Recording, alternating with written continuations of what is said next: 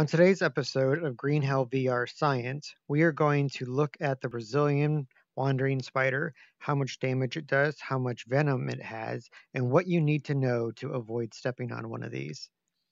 So as you can see, once they get close to you, they will actually stand up on their back legs and just stand there posing at you.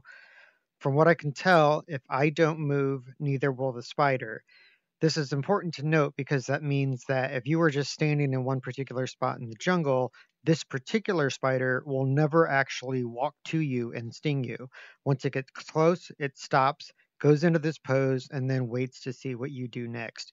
If I were to back up, he will lose the aggro that he has on me. He'll come back down onto all 8 legs and then move in a different direction. Spider, I said you were going to move in a different direction. And go.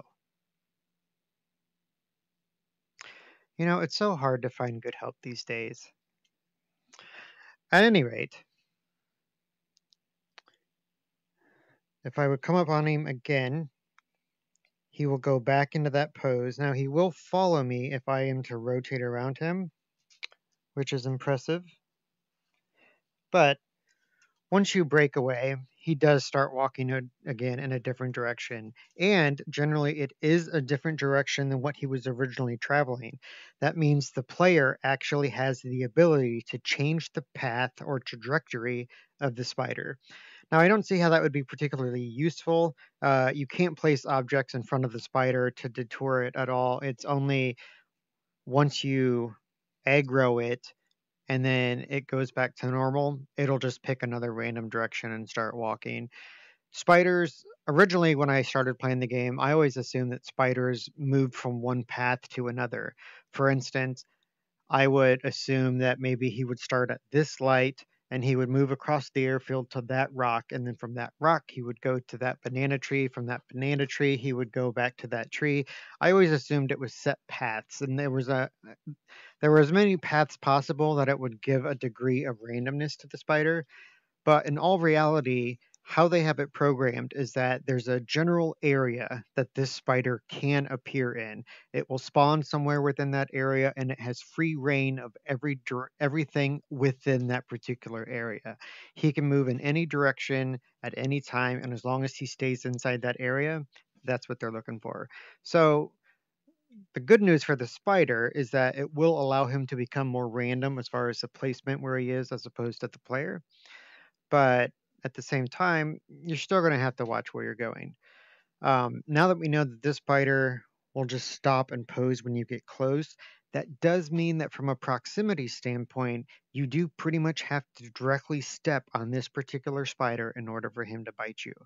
So let's see exactly how close you can get before he bites you. Now for this particular experiment, I'm going to remove my armor and just have my bare leg and hope that I can actually get him to bite my left leg. Okay.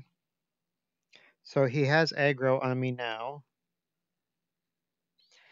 So I will just slowly inch closer. Oh god.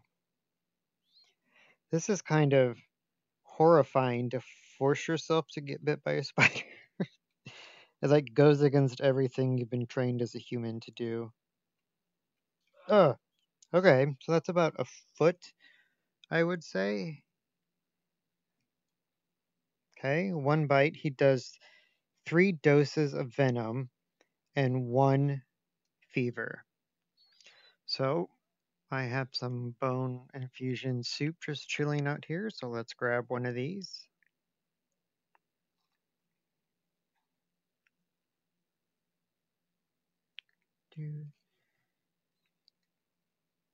Nope, wrong leg.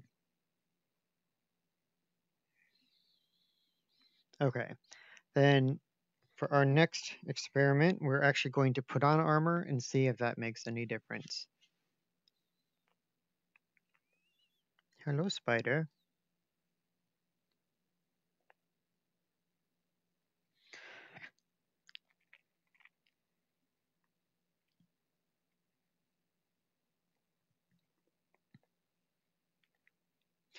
So while I wait for the venom to go away, let's just actually sit here and see if he does ever get tired of me and move off without me leaving first.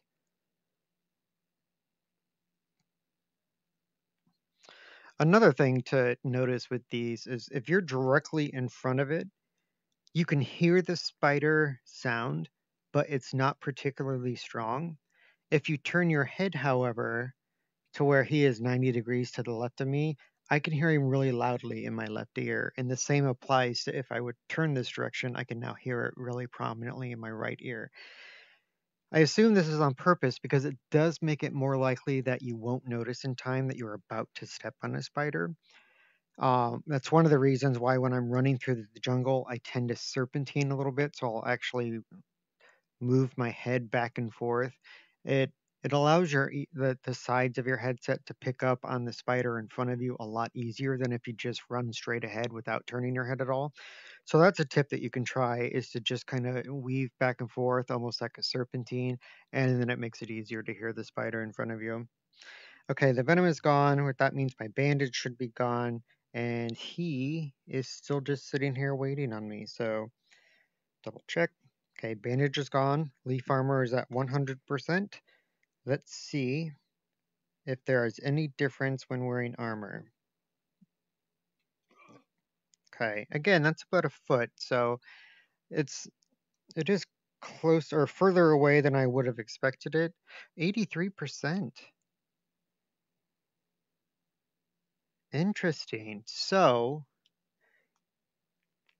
there's the same amount of venom and fever applied, but 17% loss on your leaf armor.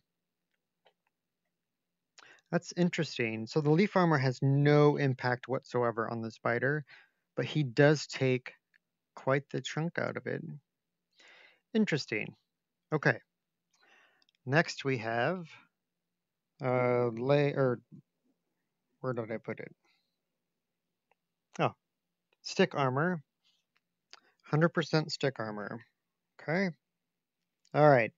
So I have 100% stick armor on my left leg now.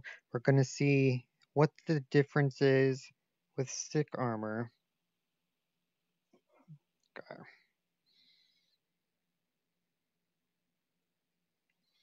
Okay.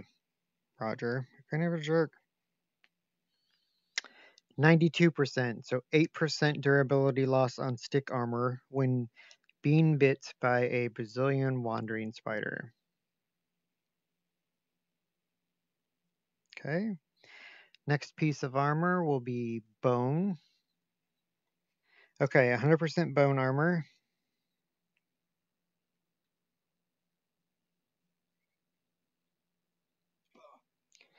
So, yeah, foot and a half, probably.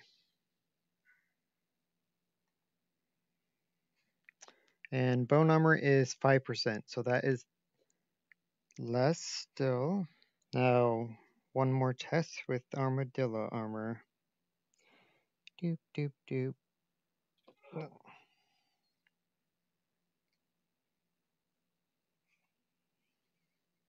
Also 5%. Okay. Can I use this? Oh, I cannot. All right. Time for an intermission then. So it would appear that I jumped directly into the rainy season after my last armadillo test with the Brazilian wandering spider. So apologies for the lighting in the rain to finish this up, but I wanted to just take a close look at the spider. And it is kind of horrifying to know that these actually exist in the real world. I mean, compared to like the size of your hand, that's crazy. Um, but yeah, so you do actually have about a foot proximity where it can bite you when you get too close to it. It does 3 points of venom and 1 point of fever. And that is per bite. So if you get stung by it or bit by it and you don't move, it will keep biting you and it will stack the effects. So each one will be 3 points of venom and 1 point of fever. It will also do damage to your armor. On leaf armor, the number was 17% armor loss. For stick armor, it was 8 points. Yeah, 8 points of armor. Bone armor, it lost 5% durability, and the same with armadillo armor. It lost 5 points of durability from the spider bite. And so the last thing that I've always been curious about with these spiders is what does it actually do if you consume one? I wouldn't advise this regardless of what effect it has, but I noticed while I was holding it that there is actually a consume action. So let's find out what it does when you eat a Brazilian wandering spider.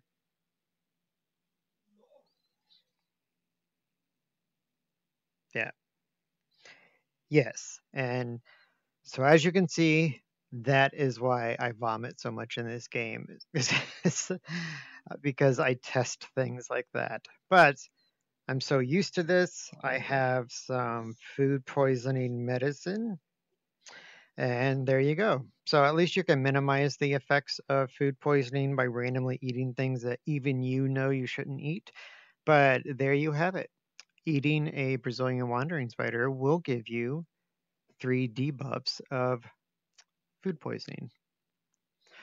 All right, I think that about wraps it up. I'll go ahead and put the numbers on the screen again so you could see them. And I think that does it for this episode of Spider Science. Thanks for watching, guys. If you like the video, like it. If you dislike it, dislike it. And if you'd like to keep seeing videos like this, feel free to let me know, subscribe, or leave a comment. Thanks. Have a great day. And see you next time.